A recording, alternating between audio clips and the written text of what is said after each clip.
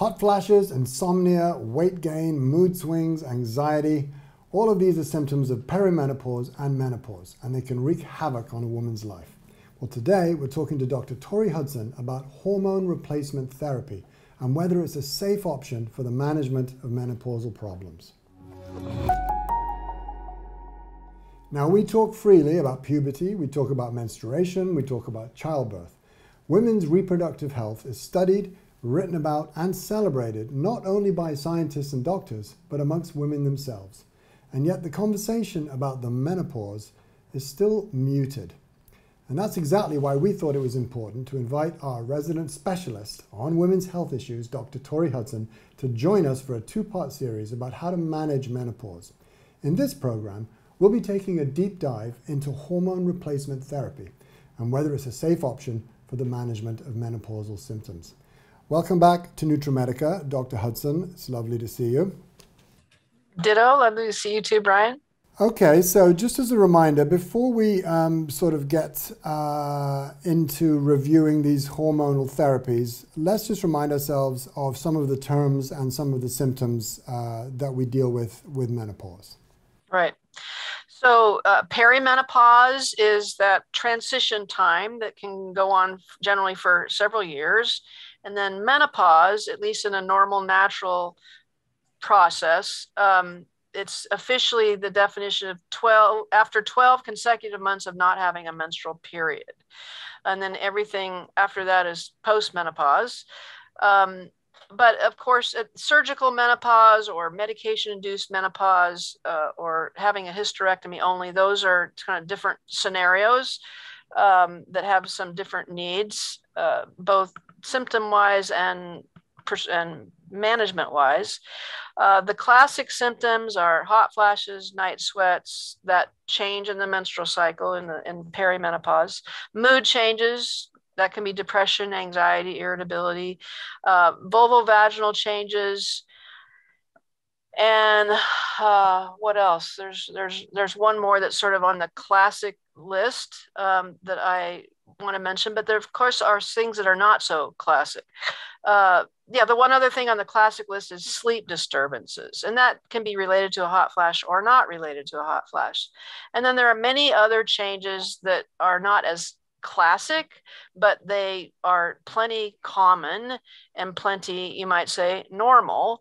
Body ache, sexual function, fatigue, changes in the eyes, changes in the tooth loss and gums, skin aging, dryness, wrinkling, acne, headaches, cognitive changes, changes in weight distribution, even hearing changes. Hearing can decline, the voice can become a little deeper, and then some hair changes, including rogue hairs and hair thinning.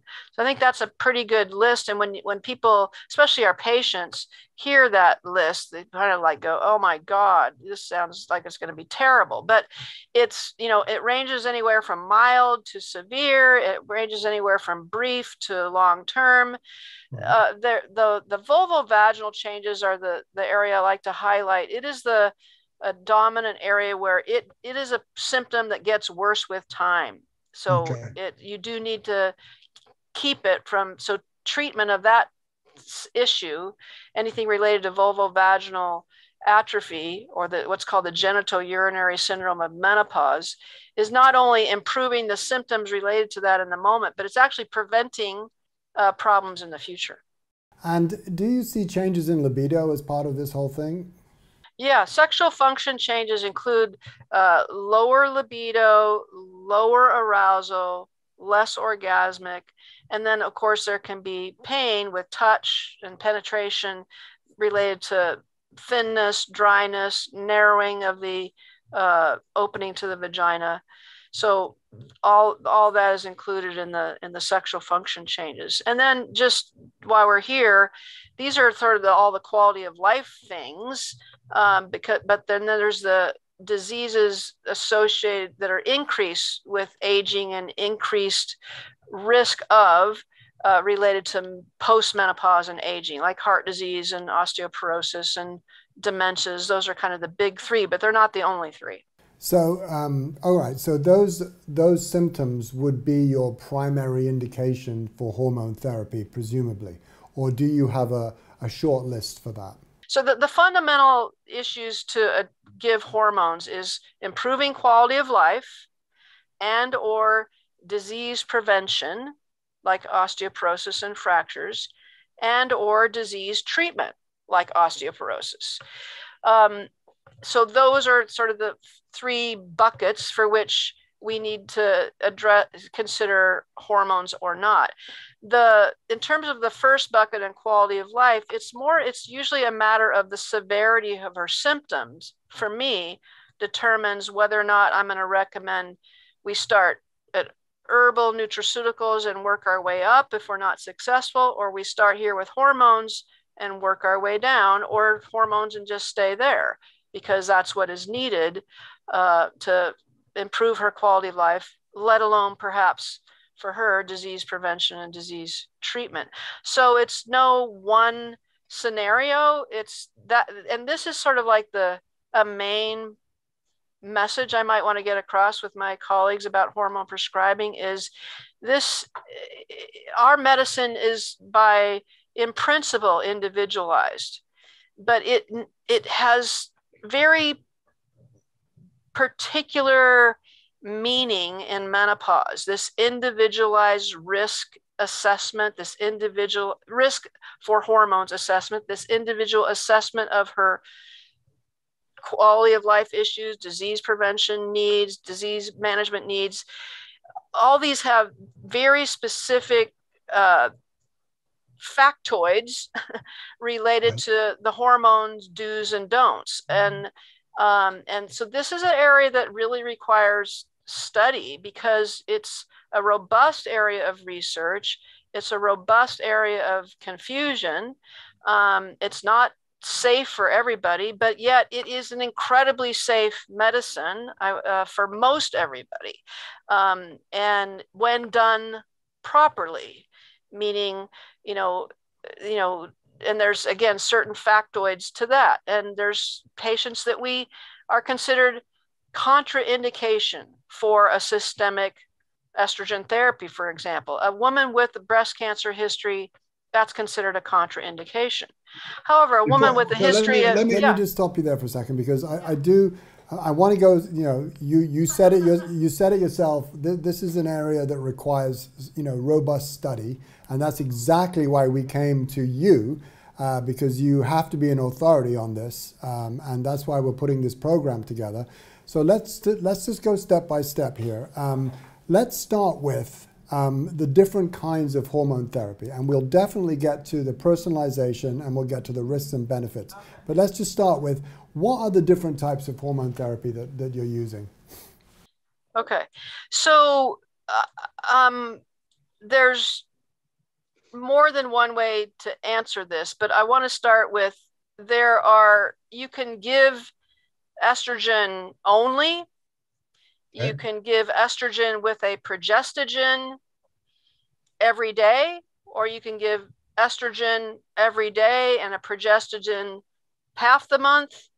You can give estrogen with a progestogen with the testosterone. And then there's all these combinations, and then there's different deliveries, right? Is it a cream? Is it a patch? Is it a pill? Is it a sublingual lozenge? Is it an injection? Is it a pellet? Is it a vaginal delivery? And then there's the actual hormone compounds themselves. Is this estrogen from is it a conjugated estrogen from the urine of pregnant mares called Premarin? Or is it a synthetic estrogen? Or is it, because Premarin is technically a natural estrogen, it's just not bioidentical to humans. And then so we have the natural substances that are not bioidentical, like Premarin. We have the synthetic estrogens and progestins and testosterone. And then we have what's called we have bioidentical estrogens, bioidentical progesterone, and bioidentical testosterone. And then we have bioidentical, as probably everybody on the call knows, are hormones that are extracted.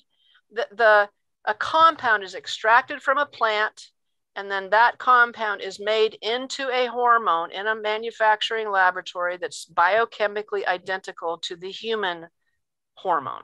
So estradiol, testosterone, progesterone. And those bioidentical hormones can be acquired from a compounding specialty pharmacy, or from, some are also available big pharma from a regular pharmacy. There are some bioidentical hormones in big pharma. And then there are some proprietary nutraceutical type companies that have some doses, generally of creams, that can be acquired as well. I hope you enjoyed that highlight from a recent program on Nutramedica.